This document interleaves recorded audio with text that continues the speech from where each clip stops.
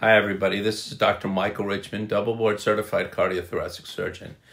So I want to talk to you for a few minutes about atherosclerosis. So atherosclerosis occurs when cholesterol is deposited in the artery walls, leading to a narrowing. So if it's in the heart arteries, it causes a heart attack or death, or if it's in the arteries that go up to your brain, you can have a stroke.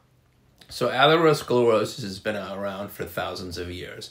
And unfortunately, you see all over social media people telling you to buy their book or to take this supplement and you can clean out your arteries. Believe me, that is all false. If there was a way to do it, I would certainly know, and I would certainly be doing it myself. But what we can do is slow progression or stop progression. In other words, keep it from getting worse. So atherosclerosis, as I said, has been around for thousands of years.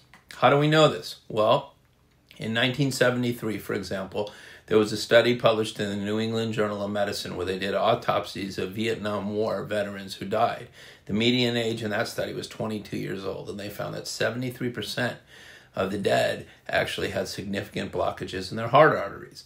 Then in 2013, at the American College of Cardiology meeting, something called the HORACE study was presented, and they did CT scans of 137 mummies, and lo and behold, they found that 34% of these mummies, and they came from Egypt, Peru, Southern America, and the Aleutian Islands, so 34% of them had significant blockages in their coronary arteries. And these mummies spanned 3,000 years, and guess what? Some of them were vegan, and they were women and children.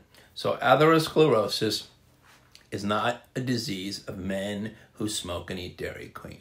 It starts right after birth and is progressive. So what can we do? Well, I call it the 3 L's. We can keep your cholesterol low for a long time, and that will equal life. So you should have your cholesterol tested when you're young, and if it's high, you take medications and do lifestyle changes so you can live longer. So I hope you learned something, and I hope you have a great evening. Thanks.